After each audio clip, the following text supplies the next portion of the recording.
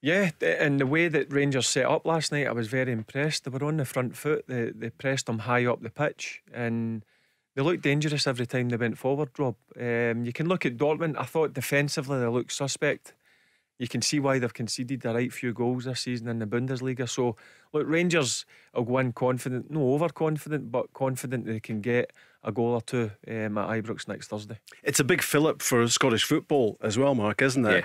Yeah. To go in against one of the big guns. They are a big gun. They're one of the favourites to win that competition. Yep. Second only to Bayern in the Bundesliga. So to win, not just to win, but to score 4 goals in the Westfalen is remarkable. And the coefficient does matter, doesn't it? Because it affects where we go into qualifiers to try and do same again.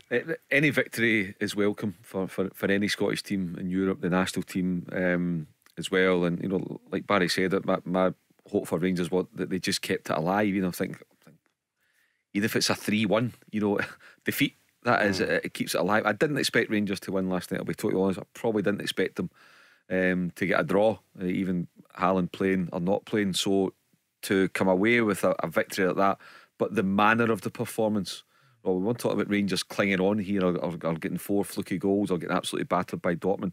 They managed the game supremely well, from Alan McGregor right up to Alfredo Morelos up top. I thought Borna Barisic as well, considering the nightmare he had against Celtic, to come and put in a performance like that too. So everything clicked last night for Rangers, and I was stunned, absolutely stunned at the result and the level of performance. To do that in Dortmund against a Dortmund team of that quality was just different class. And I do now expect Rangers to go on and finish the job. I'm not saying they're going to win at Ibrox, but Dortmund very rarely have a clean sheet in them. So you're right, I would expect Rangers to score. So can Dortmund go to Ibrox and score 3 or 4? Yes, they can, of course they can. Will they do it? No, I don't think they will. I think Rangers will go through. When you're disappointed at Dortmund scoring a second goal in the game to make it 4-2, it's a surefire sign that it's been a great night. It's the best night, obviously, so far for Giovanni van Bronckhorst.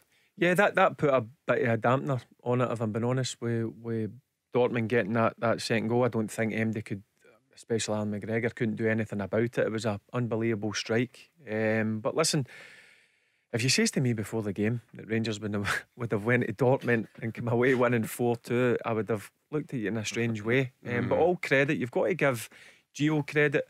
I think the lineup probably surprised a few people as well, with Ryan Jack and Lundstrom playing. People may have looked and think, oh right, he'll bring in another Holder and Glenn Kamara. But listen, I thought to a man they were exceptional and they thoroughly deserved it, and I really enjoyed the game. I was taken aback with surprise at the result, but at the end of the day, looking back over the game, there was no doubt that Rangers deserved the win, and they've got to now take a lot of confidence out of that going into the games ahead, because they've still obviously got to try and achieve winning the league title, retaining that, and also you've got the return leg of Dortmund coming next Thursday. Tell Alexa to launch Go Radio or listen on the Go Radio app.